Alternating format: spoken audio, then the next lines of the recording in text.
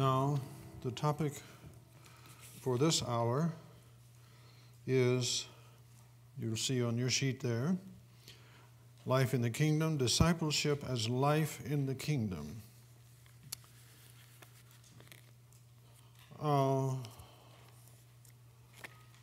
There's so much to say about the kingdom. We tried to get a good bit of it said, but the questions do come up, and I'm going to reinforce that today, is why don't we hear more about the kingdom? Why is that? And I remember Peter Wagner, a rather famous teacher and practitioner of a few decades ago. Is he still going? Peter's still going, you think? Peter Wagner? Well, I don't know. He was here, right? In Colorado. I think you're right. He's come to Colorado Springs, which is the doorstep to heaven. But he some time ago, he made a statement to the effect that, well, every New Testament scholar would tell you that what Jesus taught was the kingdom of God. And discipleship and all of that. But he said, I can't quite believe this. He said, I've never heard anyone preach on it. And he said, when I dig through my own sermon barrel, I don't find anything on the kingdom of God. Now, Peter was into big gifts and church growth through the presence of gifts and all of that, and still, there it is. It's not there. So that's an interesting question. You might want to ask yourself that question. Do I preach on the kingdom of God? Do I teach on the kingdom of God? Say anything about it. Many people think the church substitutes for the kingdom of God. They honestly think that. And you go back, you find that the Roman Catholic Church, in its heyday, identified itself with the kingdom of God. So you don't need to say anything about the kingdom, we just talk about the church. So that's something worthy of thinking about, but I can't think about it very much now. I have to go on to some other things. But that's going to be the background question now with what we do in this hour. So we start with, we're going to talk about discipleship. And so we'll start with Jesus' statement here. You will recognize it.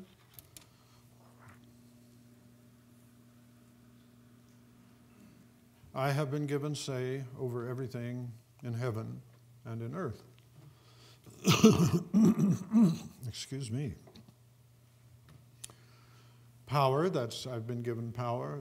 The word is exousia. It's probably better translated authority. I've been given say. I like that language because that's what it means.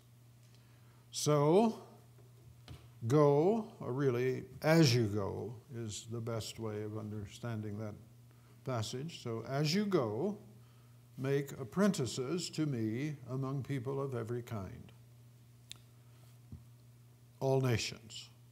The reference is primarily to Gentiles, non-Jews. Submerge them in the reality of the Trinitarian God and lead them into doing everything I've told you. Okay? Now, notice how that's worded and put it over against the old wordings and try to get the sense of what is being said. Now look, I'm with you every minute until the job is completely done. Now, in order to understand what's going on, you have to understand what's going on here. You have to take that back to the Abrahamic covenant. Abraham's covenant, God said, I will multiply you and make you a blessing to all of the families of the earth. This is how it works. This is how the Abrahamic covenant comes into the modern world. Now, the first step is make disciples. So we have to talk now at length about what that is and something about how you might do it. But if you were going to make disciples, you would need to know what you were making, wouldn't you? You would need to know when you had one made. So what if you disagree with me about that, at least if you think we're going to do that, you need to understand what you mean by disciple. What is a disciple? Now you get many, many complaints about the church today, right? It's almost like the constant background noise in religious circles. What's wrong with the church? So let me say something to you up front, and then I'll go back to it at the end. There isn't a thing wrong with the church today that discipleship wouldn't cure. Not a thing. And if you don't get discipleship into the mix, you're just going to create another church with all of its problems. And unfortunately, that is how it turns out for many people who are ready to get rid of the church. They're not talking about making disciples. They're talking about having different kinds of services and maybe saying something different in their message and so on. And that's fair game. But if it doesn't come to discipleship, you're just going to create another organization that will have all the human problems that the present does. Most of the things that get in trouble in churches shouldn't even be there. Like, for example, who's mad at who? Right? See, that shouldn't even be an issue. But that's not in the package as it's presented. So now, I word disciples here, apprentices. You could translate it students. Make students to me among all people of every kind. And that is actually, that has happened, and it has tremendous effects. And it has varying degrees of intensity through the ages. But that always marks the high points. And the people you tend to read about as having done it are people who were disciples. Right? So you look at someone, take the obvious cases like St. Francis of Assisi. What do you see when you see him? You see a disciple. Right? Madame Guyon, a disciple. John Wesley, a disciple. John Calvin, a disciple. See, that's what marks the high points. That's because implicitly everyone knows what it's about. And with all of these people, you have a wave that follows, goes on sometimes for generations. One of the remarkable things about the Wesleyan movement was how long it lasted. But that's because Wesley was a real genius at simple organization. And he more or less was able to farm out the church to the Anglicans, which he remained all of his life. And he let them take care of church, and he did some things that really mattered. Right?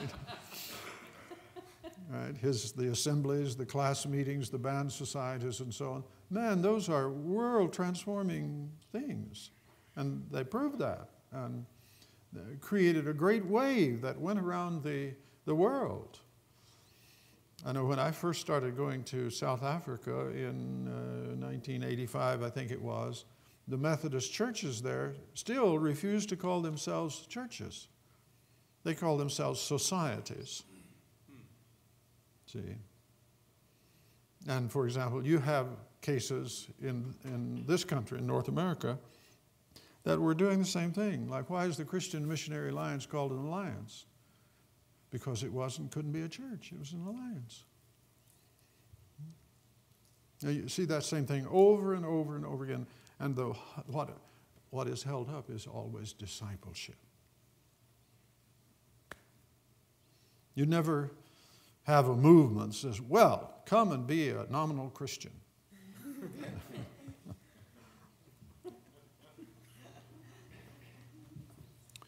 So it is very important that we understand this. An apprentice to me, people of all kinds, no social political distinctions or other kinds of cultural distinctions, and bring them into the presence of God, the Trinitarian reality, submerge them in that.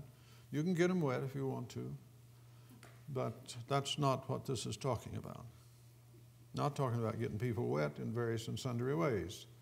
It's talking about submerging them in the Trinitarian presence. See? Jesus said, when 2 or 3 are gathered in my name, I'm in their midst. And he brings the other people. He brings the Father and the Holy Spirit. They all come together. 2 or 3 gathered in my name, there I'm. Now, when do we usually say that? When 2 or 3 people show up. Right? But he's in the midst when 2,000 or 3,000 gather in his name. And it's just an illustration of how we're apt to forget him if we've got lots of people. But the Trinitarian reality. Now then, once you've done that, then you're in a position to teach them how to do everything he said. Don't go there first, or you'll get up some legalistic scheme. You go first to discipleship. Make disciples. Now, it's a deep decision for those of us who lead and teach and pastor and administer and all of that, is whether or not we're going to do that, or we're going to do something else. He didn't say go make Christians. Sure didn't say go make Baptists. That would be okay if they were disciples. Nothing wrong with being a Baptist or a Christian. But you want to be a disciple, and then everything else will take care of itself. Okay? So now this is your mission statement. This is your church growth plan. And there's never been a church growth plan that succeeded with anything close to the success of this plan. And you can check that out historically. Some of you may know the writings of Rodney Stark, but others have done a lot to make clear how well this succeeded and how it succeeded.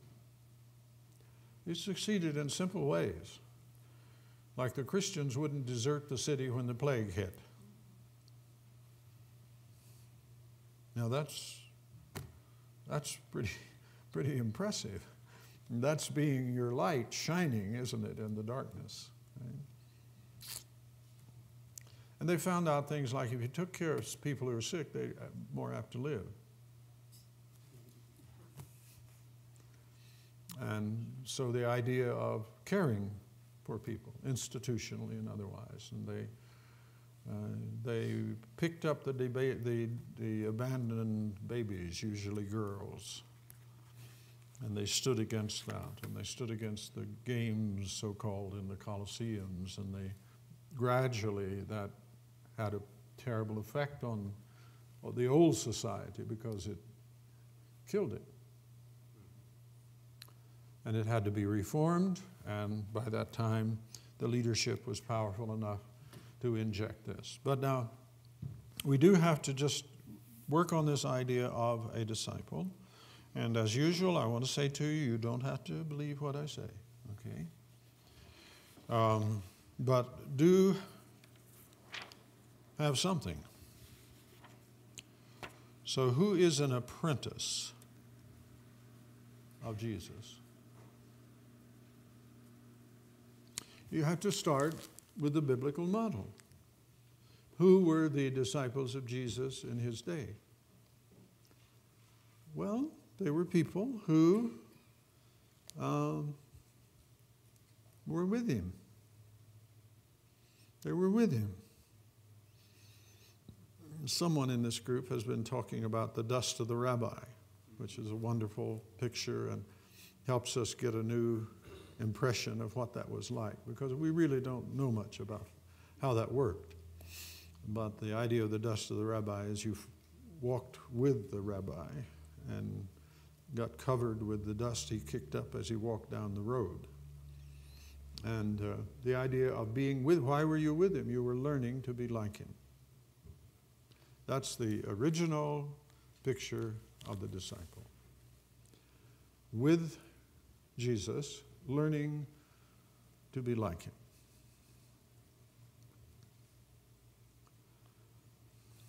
Now, of course, he is with us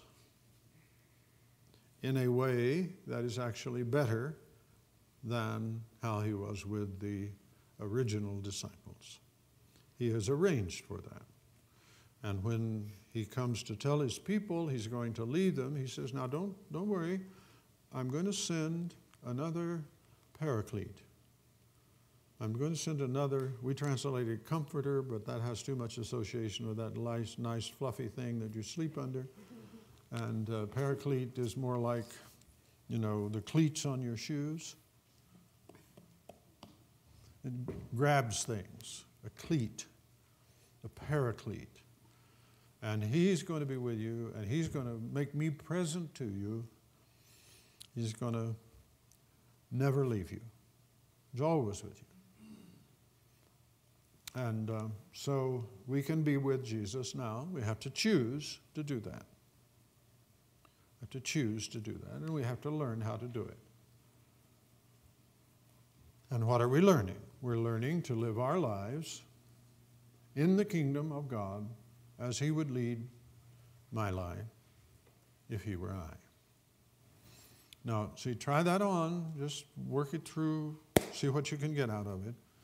A big point in my wording it that way is to help us understand that the focus is our life, not his life. Our life. I am learning to lead my life in the kingdom of God as Jesus would lead my life if he were I. So see, we have to really think that thought. How could he be me? Could he be me? And it's only if you believe that he could do that that you'll be prepared to be his disciple in everything you do and everything you are. And otherwise, you'll park him in some special place, and then you'll walk off and do stuff on your own, and most of your life will be devoted to you and not to God. Right? So when we come to this point in the discussion, we have to be careful to remember what the kingdom of God is. It's God acting. Right? Where I'm in the kingdom of God, I'm living in his care and provision, and his power is working with me. And everything that I confront, good or bad, I confront as standing in the kingdom of God. And that, of course, itself is a large part of what we're then learning more of as we lead our apprenticeship time with Jesus.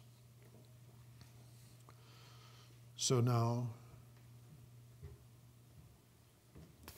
I am with him in all of my circumstances, learning to be like him. Now, that is not easy to translate into our habits of thought and feeling. So we have to understand that's something you work out. What is it to do that?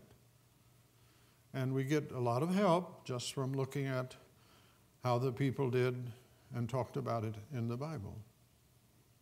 For example, in Isaiah, is it 26? You will keep him in perfect peace whose mind is stayed on you because he trusts in you. Now, trust there is expectation. I expect him to be with me. How do? I keep my mind fixed on him. And we'll talk a little bit tomorrow about Frank Laubach's game of minutes and other ways that people have learned to do this. Now, always have my mind fixed on him. Psalm 16. I have set the Lord always before me. He is at my right hand. Now, if you're left hand, when you read that, you say my left hand, okay? He is at my right hand. I shall not be moved. You know that verse? That's a good one, isn't it? Casting all your care upon him because he cares for you. That's a good one. Humble yourself under the mighty hand of God, and when the time is right, he'll lift you up. Those are wonderful words, aren't they? That's the solid core. Trust in the Lord with all your heart, and do not lean to your own understanding. In all your ways acknowledge him, and he will smooth your paths. Right? Proverbs 3, 5 and 6, I think. That's close anyway. You see how that just comes up over and over? See, that we learn to do that. We learn to do that. We have to want to do it, and we have to decide to do it, and then we learn to do it. But the core is expectation. We expect God to be with us. And we expect that that will be manifested in terms of what happens in us and around us. Things will be given to us in our thoughts. Burdens will be lifted in our emotions. Circumstances that we can't understand and figure out what to do about will resolve themselves. You will keep him in perfect peace whose mind is stayed on thee, because he trusts in you. See, that's the heart of this now. And as we do that in all of our circumstances, then we experience the kingdom of God with us, and we look at those verses like Hebrews 13. Keep your lives free of covetousness. Be content with such things as you have, because he has said, I will never leave you nor forsake you. Therefore, I may boldly say, God is my helper. I will not be afraid of what men will do to me. See? Open secret. That's what it's all about.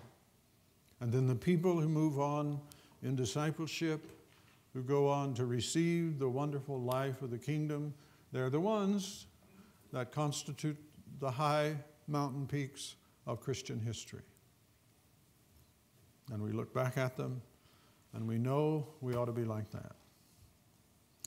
Sometimes we think maybe we can't be, but it would be good if we read perennial classics like Brother Lawrence, The Practice of the Presence of God, Thomas à Kempis. See, that's the hard stuff, the good stuff.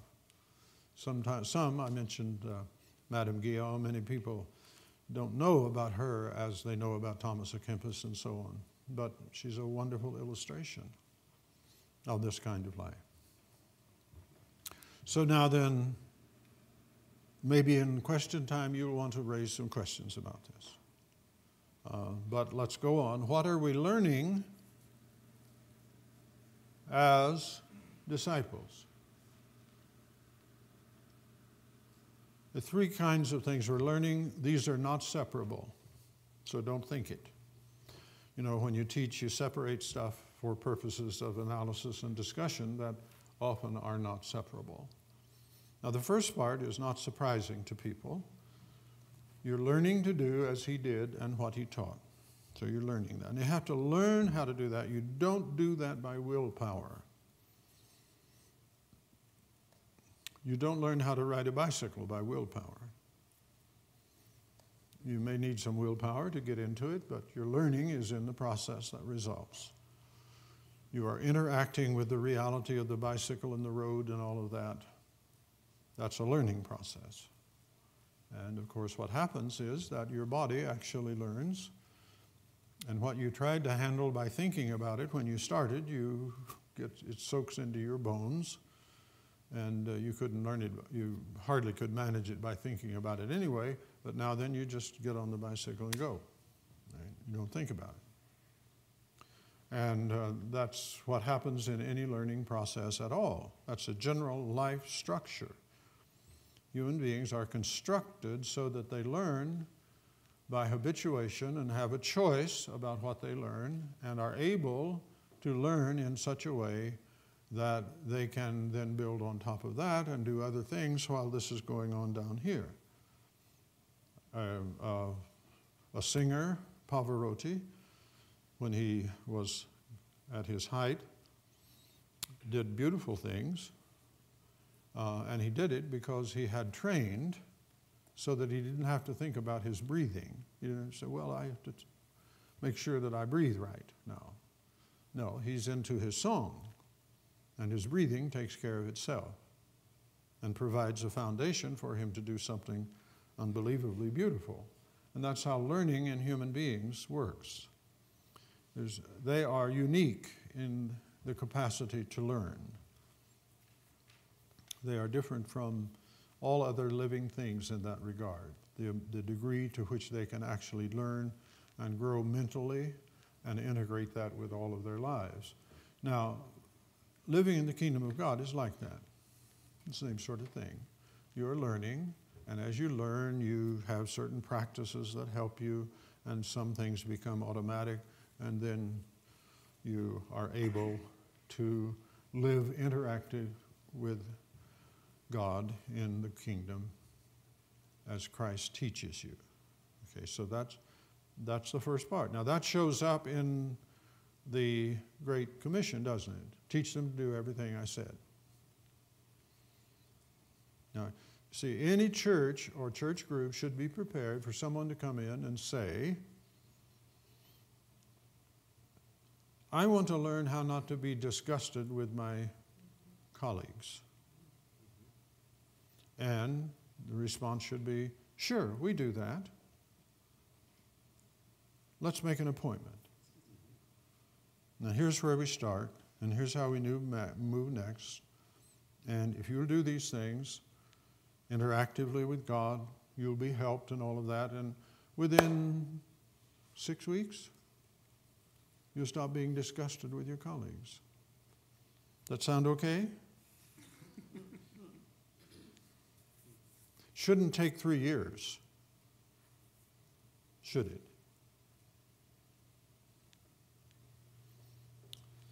So you would think now that any church would be prepared to do that. Well, it might occur to you to say, but they're not. And then if you said that, the next question would be, why are they not? Is that something that fell out of the sky and hit them? Why are they not thinking in those terms? Now, I'm kind of mean about this, I guess, but I've been saying for many years, I don't know of a single organization that has a plan to teach their constituencies to do what Jesus said. And I'm still saying it. I'm looking for people who will say, oh yes, we do that. Someone comes to our place and says, I want to be able to learn how not to have contempt for my colleagues. We have a program that we can take them right into and a fellowship that will support them. And within a short while, they will no longer have contempt for their colleagues. Or maybe someone who just wants to get rid of contempt. You know, among the many useless things we pick up is contempt. Now, it's true that the way human organizations work, if you're not contemptuous of the right people or things, then you're contemptible yourself. And what nearly every organization teaches, human organizations, is who to be contemptible of. And those of you who live in those situations, I think, know what that means.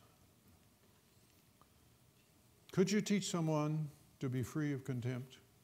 Teach them in such a way that they would be free of contempt. We're not just talking about saying, no, you should not be contemptuous. I mean, you might teach them that, but the question is, how can you teach them in such a way that they are free of contempt? That's the path of discipleship.